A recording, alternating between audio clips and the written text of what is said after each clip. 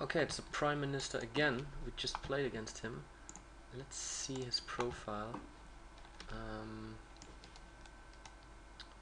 Blitz. So he played many games, and his best rating was 2-3. All right, and he played against us something similar. So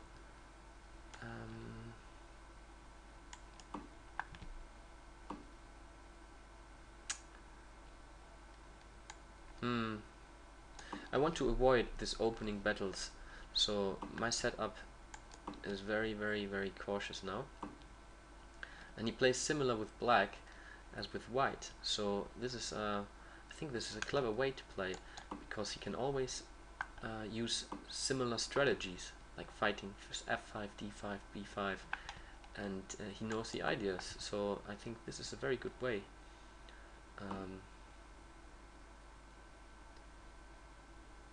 To play in chess. I tried similar like in the last game, that I provoke him, but I need to take care that he doesn't overrun me. And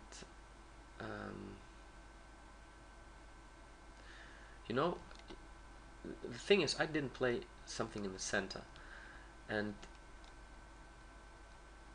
usually you play something like this. If white played e4 or c4, what I can do now is trying to take an advantage out of this and opening up the center.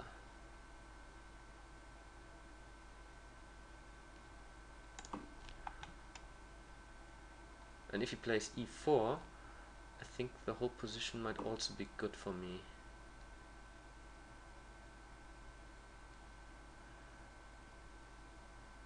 And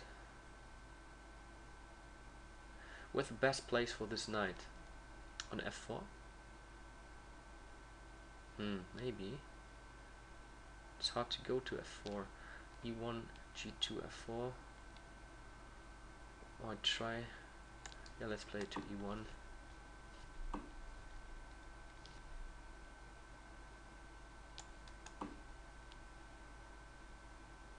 So we have a very close center now, and the question is how to get some play on the queen side. First I want to protect my rook. You see that this bishop on g7 was aiming at a1, so if I play something like b3 and c4, this might be a problem, a potential problem. So I wanted to get rid of this. He can play bishop a6 now to take the exchange, or you can try to do it. I wouldn't mind, because I think the bishop is good, the rook is not good, but that's not a problem at all, because I can always play knight b5. I think this knight I like to play to c2.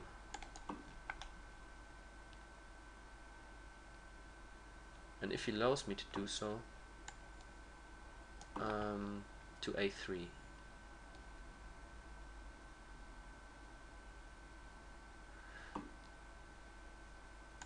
Yes. So this knight is not doing that much here. And by playing these kind of moves like c3, dc, e3, and later d4, he's not in the position he normally likes to play. So, attacking here quickly.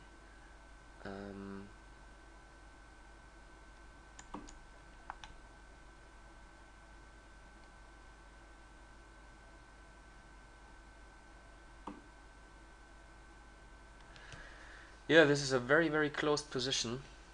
I would love to play something like b3 later on, but for this I need to get better place for this bishop. It would be good on c2 maybe.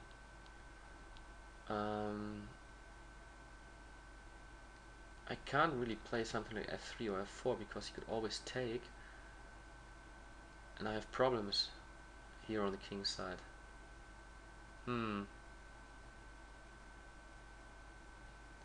I need to take care about something like playing him g5 and f4.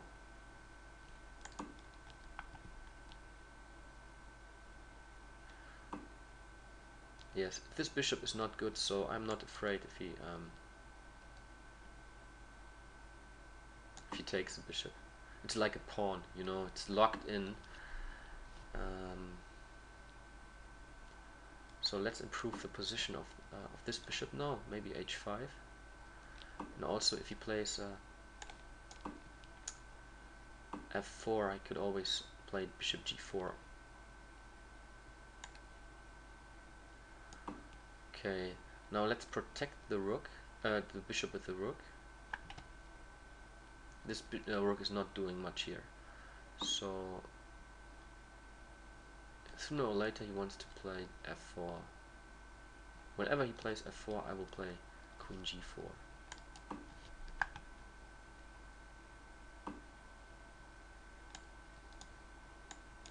This is always dangerous if there's a rook, and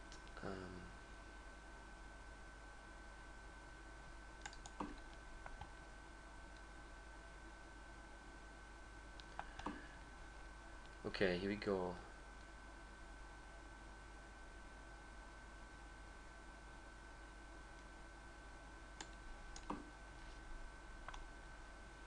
So I improve the position of my queen first.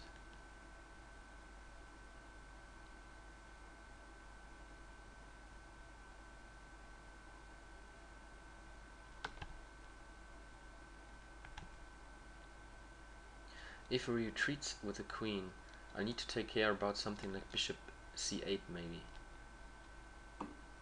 Yes. So this is why I make room for the bishop to come to g4.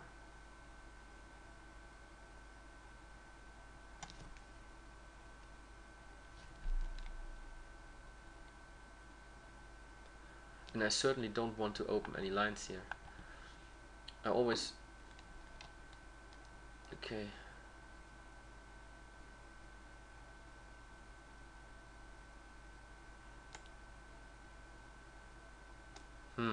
Should I take with the knight? With the pawn? No.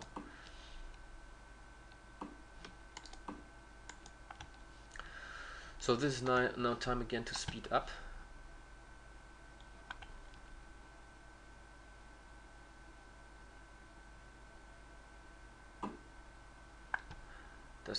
Is this a problem if he enters with the rook here?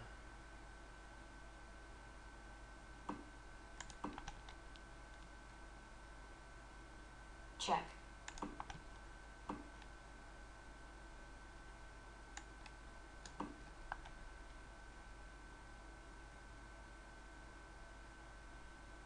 Oh, he can just take you. Can he? Check.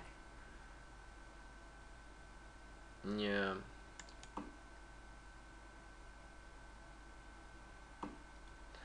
Yeah, this is there's a problem if you don't have time. So yes, I can resign this. Time warning. White resigns. Alright, so let's analyze. Because it's good. Always when you lose a game, you can learn something out of it. And if you look at the position now, I mean, I don't like many of my pieces at all. I mean, the knight on a3 is bad. It's on the rim. So, and before the bishop here, the bishop on d2 was not a piece. It was a pawn. You couldn't do anything with it. So here, I mean, if you look at the bishop, what can he do? He's totally locked in, and I don't have any play at all. So I would say my whole opening plan was a bad one. I mean, the whole game was just playing on one goal or on one side of the board. He had a lot of space advantage, and I was only defending. I couldn't do something active. So I would say the whole idea was playing c3 and then e3 and fighting for d4 is not good. So yeah, maybe either I need to play c4 to fight for d5 or e4 now, some kind of King's Indian setup. But by playing e3 and then d4 later on, I shouldn't have allowed him to play e4. So here I think I'm already worse. So I needed to prepare it, or even if it's a waste of tempo, because I just played e3, maybe I should play something like e4 to get the bishop out, to give him some space. So